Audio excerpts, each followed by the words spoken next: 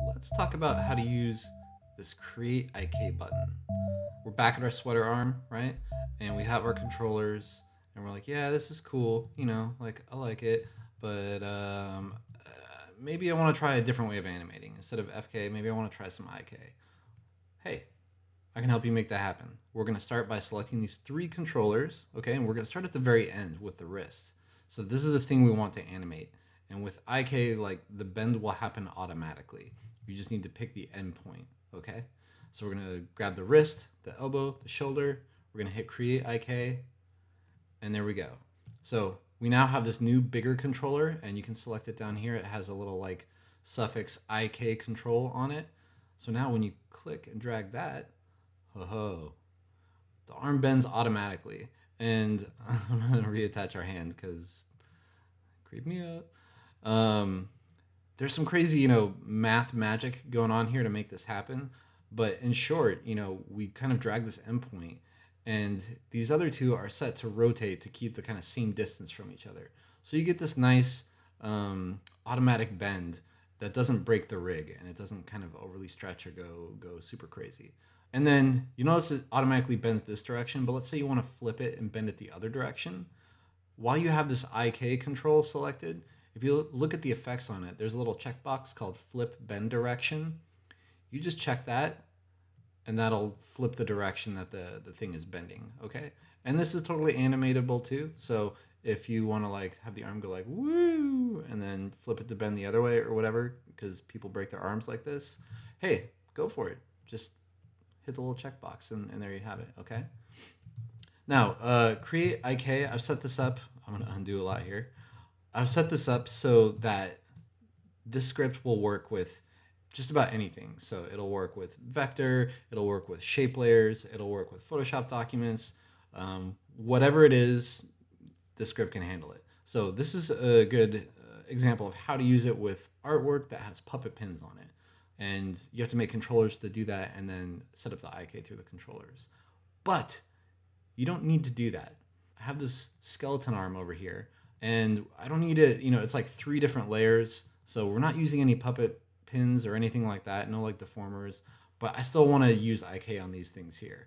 All right. And to do that, it's even easier. Okay. And remember that point about me not being very smart, just easy stuff. This is a prime example of it. I work hard to make this kind of laziness possible. All right. So no controllers, just 3 different layers, and we're going to set up IK.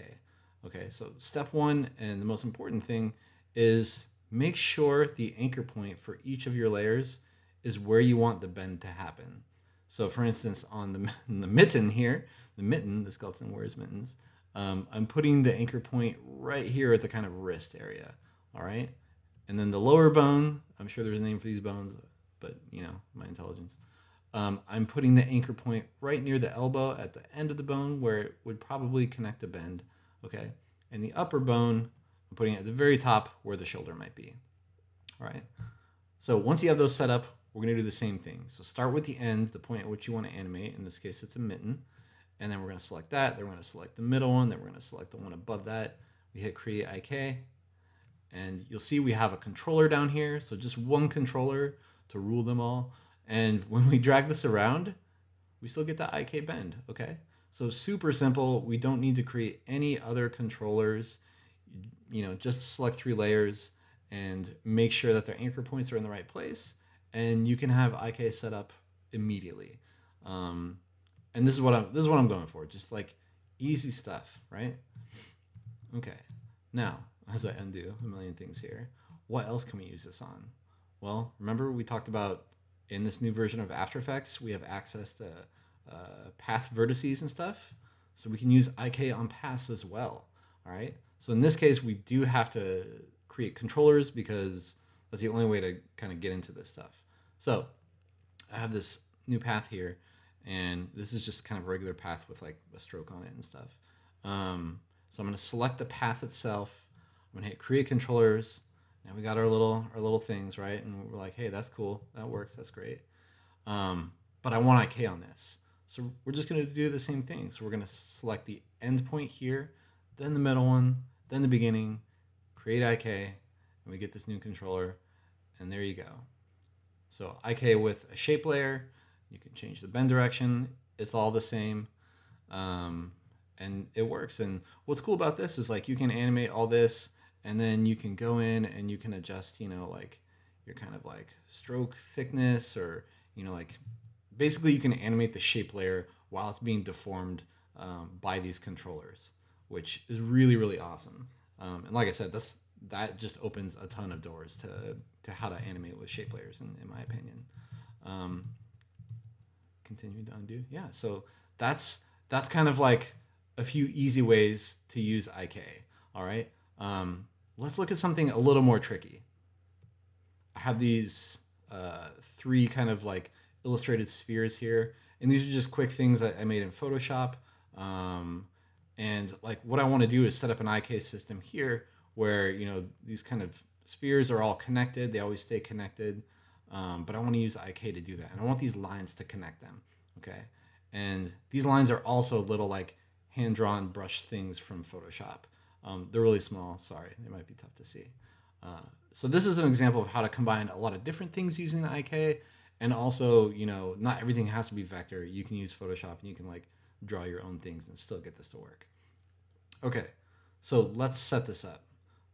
Step 1 is let's get the joints working. And by joints, I mean these kind of like spheres here. Okay, so I'm going to select the blue one, then the green one, then the orange one.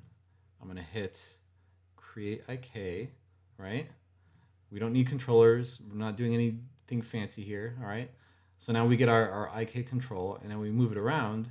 We get this cool like invisible arm looking thing, right? That moves. Like you can kind of see what's happening there, but there's just no pieces connecting. Okay, that's fine. We're gonna solve that right now. So I'm gonna put this guy back. All right, so we have our basic IK set up. So let's figure out how to connect these lines and kind of stick them to each of the spheres so they become the arm, or, you know, the connector, I should say. Okay, so we're gonna start with the second line, and I want this one to, you know, follow the blue, but also stick to the green here. So I'm gonna parent it to the green. Okay, and I'm gonna grab this other line and I'm gonna parent it to the orange. Okay, so now we grab this control, we move it around. Aha! Everything's behaving like we want it to, which is so rare. But this is kind of cool, right? So you can create your own crazy IK rigs using whatever kind of artwork you want, and you know, you can have these connecting pieces, and you can kind of build it any out of anything you want, you know, like brush strokes. These could be paths too. You could animate them. You could do kind of whatever you want. Combine a lot of different things. So it's the goal for this really is let's make it super easy to use IK on anything, and B, let's, you know, not limit it to just vector or just Photoshop. Like use them all together, mix them up, and that's okay, right? So this is kind of a quick example of that. All right, and that's, you know, fundamentally how to use the script to create IK. Yeah.